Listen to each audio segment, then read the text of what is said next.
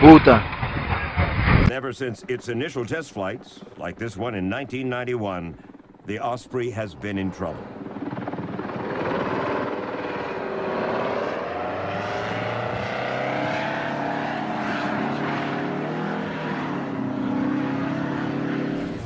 Today, the SH-3 is one of the most popular search and rescue helicopters in the world. The Arabian Gulf, July 2002. The Navy destroyer USS Cushing is on patrol when a Sea King carrying 7 people comes in for a landing.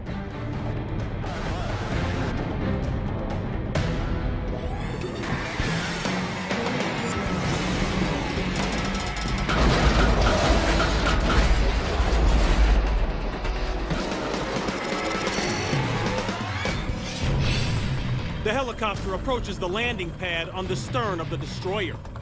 Without warning, its tail rotor loses power. The 9-ton aircraft spins out of control and slams against the deck of the ship. The tail breaks in two, and the main rotor blades shear off and fly in every direction. One strikes the deck, igniting a fire. Bathed in smoke, the Sea King tumbles over the side of the ship and into the water. As emergency crews rush in and spray the landing platform with foam, the wrecked helicopter can be seen drifting off the ship's stern. It remains afloat for another 14 minutes. All 7 crew members manage to escape and inflate their life vests.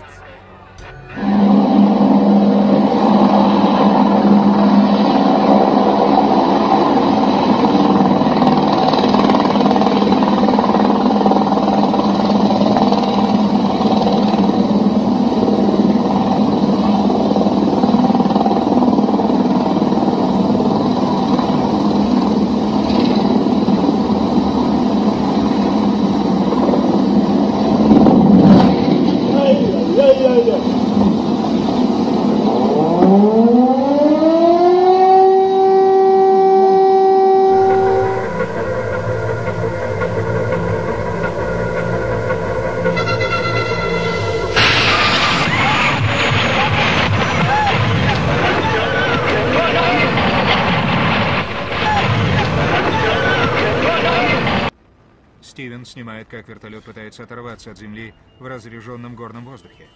Чуть позже, когда он проходит вершину, ребята понимают, что-то не так.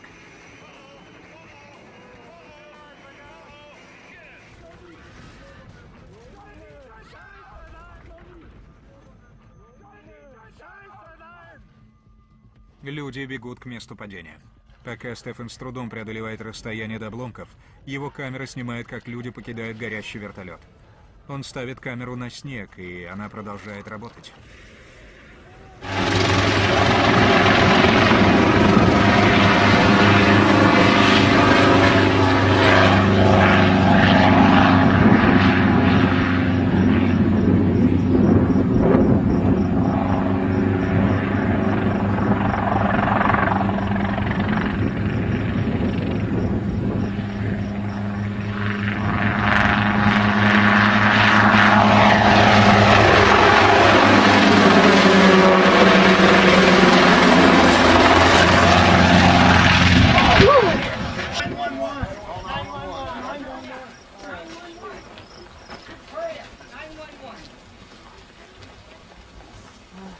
In Mozambique, investigated idiots in India, and noted numbskulls in Norway. And it never ceases to amaze me how the truly stupid can always find a new way to mess up. Well, $10,000 boat breaking down isn't that stupid, sir.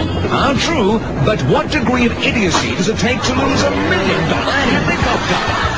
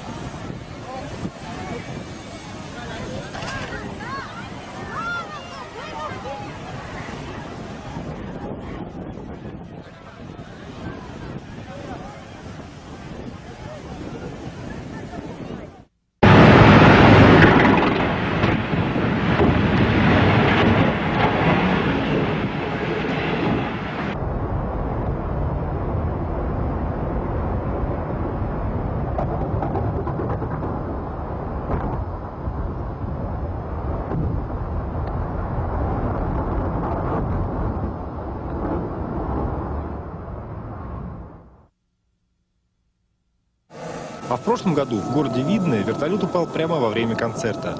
По данным следствия, трагедия произошла из-за ошибки пиротехника. В кабине вспыхнул фейерверк, который и ослепил пилота.